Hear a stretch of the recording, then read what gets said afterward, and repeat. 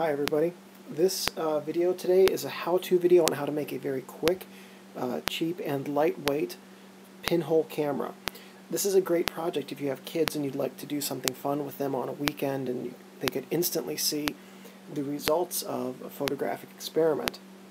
Now, this pinhole camera will use a 35mm film case, and we have some electrician's tape here for the shutter, part of the shutter, and then these electrician's tapes are going to be to identify I'll show you how to a system for identifying this, because for instance I made about a dozen of these because each one's good for one shot and then you have to take it back to the darkroom, and I didn't want to accidentally expose them multiple times, so I came up with a color coding system to identify each one differently. Also need a compass and a pin, smallest pin that you've got. This is the smallest pin I've got. I don't know what size it is, but it's tiny. Some scissors and a piece of photographic paper. Our analog for photographic paper is an old business card of mine, and of course anything you do with a photographic paper has to be done in a dark room with a safe light or no light. The first thing we need to do is convert this case into a pinhole camera. Now, I've seen some videos on YouTube and other sources where people cut a hole in the side of the case and then put a piece of aluminum foil or something like that over it with a hole. We're going to do this and make it a little bit simpler. Also, the distance between the hole and the film medium, whether it's the width or the length, alters the f-stop, the aperture of the pinhole camera, and alters the way that it works. My preference is to have the maximum distance between the pinhole and the film medium, so I'm going to put the pinhole on the bottom. Truth be told, I cheated a little bit. I already put the pinhole in, but I'll show you how to do it and where to put it. I'm putting it in the exact center. Take the pin. There we go. Even with the hole already in it, it's not the easiest thing to do.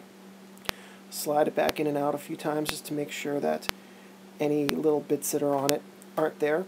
To test this, to make sure you have a hole that's not obstructed, you take this off and you just hold your eye up to this, cup it to your eye so there's no light coming in through the side, and then look at something like a light source or your countertop, something with a little bit of detail. If you wear glasses, that's fine too. I find that I have a very strong prescription.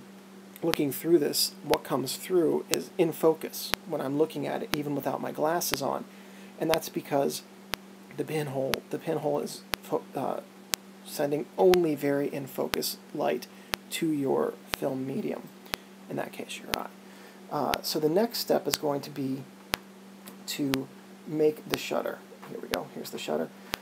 For the shutter, I usually use a piece of 120 film backing paper or something equally dark. It has to be light proof. You could also use photographic paper if you wanted to use that. Don't use a piece of plastic or aluminum foil, because what you use has to be able to contour to the shapes on the bottom of the case. So I'm going to take just a little tiny bit of our photo paper analog here, an old business card. I'm going to cut that square out. There we go. I'm going to take this black electrician's tape. I'm going to give myself about 2.5, 3 inches of this. Maybe, I don't know, however long that is should be fine. Cut that, done with it. I'm going to fold the edge over so I have a nice tab here that I can grab onto. And after I put the shutter on, I'll show you how it works and why that's important. Grab our little piece of light-proof media.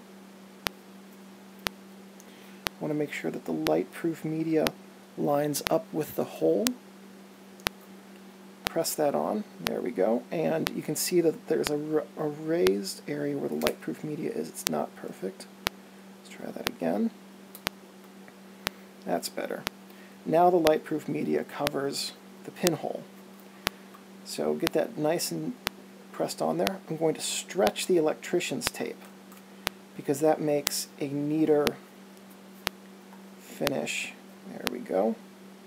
A couple air bubbles, not a big deal. Now the way that the shutter works is pretty simple. Once the paper is loaded in here, or the film is loaded in here, shutter's open, shutter's closed. The way I'm showing you how to make this, the exposure times are in the 1.5 to 2.5 minute range, depending on light. So this is it's not it's inconsequential how long it takes you to open the shutter. You just have to make sure that you're very still. Next thing I'm going to do is mark this, because if I have 2 or 3 or 5 of these, I want to make sure that I can keep them straight. So I'm going to take a piece of red electrician's tape, and I'm just going to go right around the top of it like this.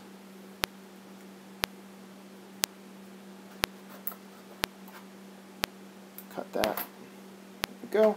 After the video, because I'm running out of time on my memory card, I will do others so that the identification is complete. The next thing you're going to need to do is load this with film or paper. I'm going to take this compass. I've already got it pre-measured, but I line it up so that the pin's in the middle here, so I know how big of a circle to make. Draw the circle, and draw this on the back, not the emulsion side of the paper.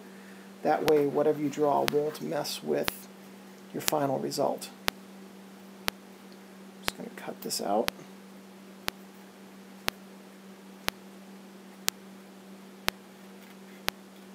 This isn't going to be perfect, but the purpose of this type of experiment or fun afternoon project with the kids is not to be perfect. I'm going to take this piece of masking tape, wad it into a little loop, put it in there, make sure the emulsion side, the shiny side, is facing you, put it in, seal it, and you're ready to go.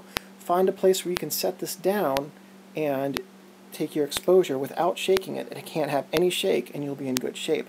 Most photo papers are approximately ISO 6. On a sunny day when I tried these out, I was running about 90-second to 105-second exposures for proper exposure. This is a very quick, lightweight, and fun activity you can do, and you can get some interesting results.